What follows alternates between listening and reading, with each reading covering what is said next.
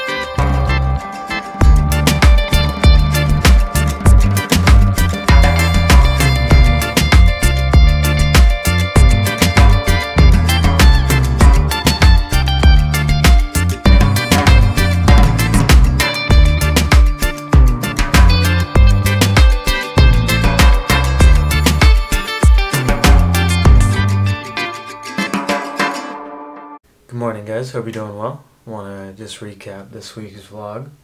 As you saw, it was my friend Bryden's birthday.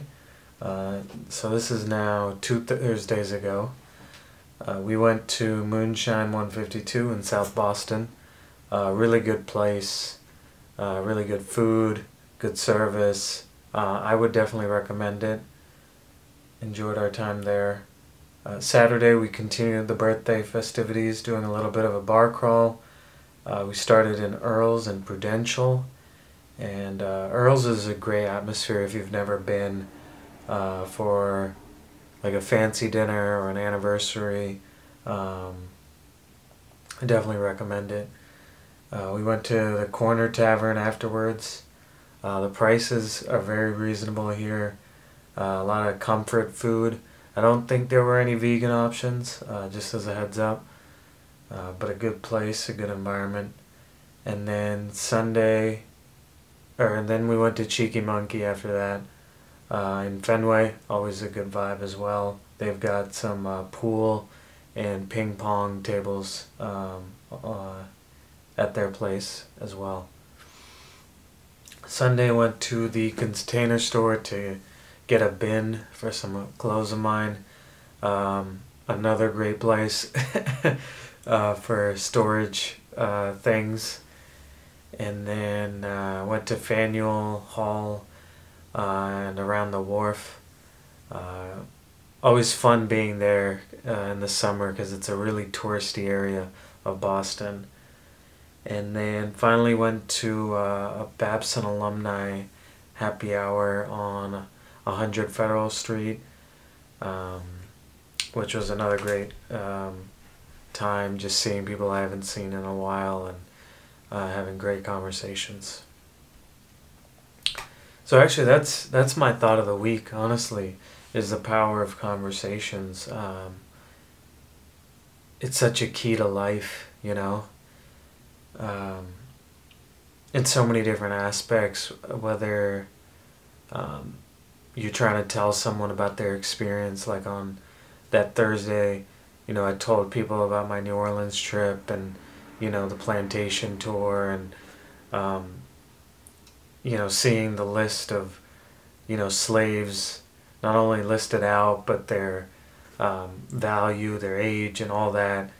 To the point where if a plantation owner nearby wants to come and buy, he can just look at this list and say, I want to buy this person.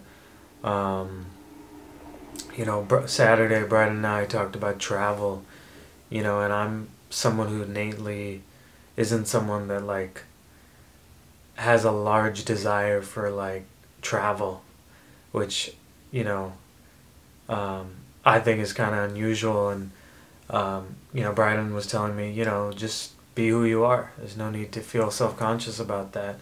And then Arushi, Simran, and Tanvi and I talked about growth.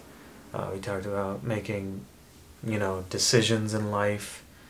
And I guess one of the philosophies that I have is there are no perfect decisions in life. You obviously make decisions with the best calculated judgment, but nobody knows what's going to happen, right? You may, for example, go into an industry that you don't think is useful, but then maybe 20 years later, you're starting a business and you need that industry knowledge, to do well. And then it reappears and it's suddenly that year that you think is not useful ends up being useful 20 years later. The dots don't make sense often in the present. They only connect as we look back in hindsight. So that's what I would say for anyone else out there trying to make decisions. Hope you guys are well. Thanks for watching.